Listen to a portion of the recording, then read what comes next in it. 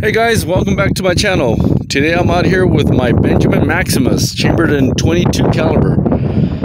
It is a little breezy out here today, but I do have a target that's sitting out there in the middle of the road about, let's see if you guys can see it. It's at 253 yards, okay? There's a steel plate with the golf ball on there. I can't really see it on the screen because the sun's right in my face. Anyhow, brought out my usual stuff, pellets, slugs, different grains, 31, 21 grain, 24 grain, 20 grain, 0.2, and these are in 217s 5s. But the ones that I've been using more is these H&N. These are really good actually. And I've used these 24 grains. They're a little heavier. Now I tried the pellet. There's no way it makes it out there. It's way too far. I see it drop, I don't know, maybe about 50 feet before it hits the target. So I have one in the chamber. Chamber this bad boy up. And here we go. So I almost maxed out my scope in order to hit this target way out there. 253 yards. Here we go. Oh, hit the, dang it. Okay, I hit the plate. And the golf ball fell off. All right, let's, all right, we're going for a walk, guys. Oh, well, it is what it is, right? Okay, so just bear with me. It is breezy out here. I've been trying to get this, this long distance shot just for myself.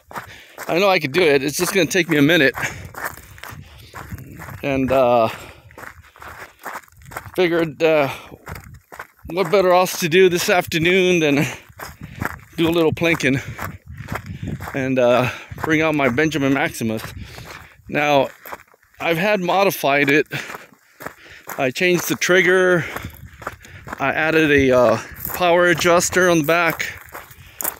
I have a 24, let's see, no, excuse me, it's a 6 by 24 by 50 scope with the sunshade.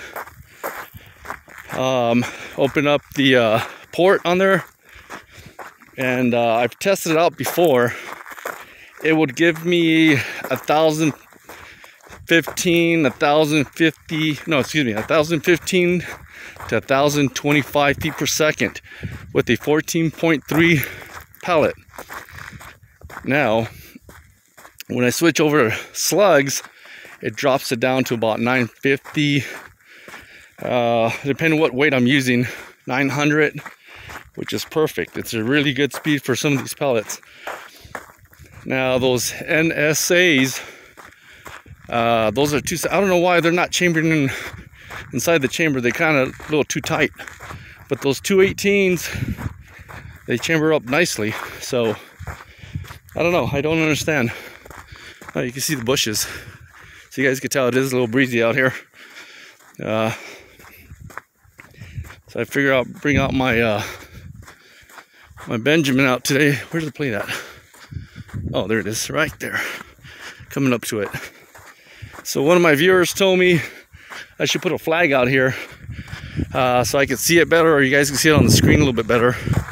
And that's a great idea. I just haven't had time to do it. And here we go. Let's see where I hit this thing. Well, there's a golf ball right here. Let me see. Oh, I don't know if you guys could tell. Here's the shot right there.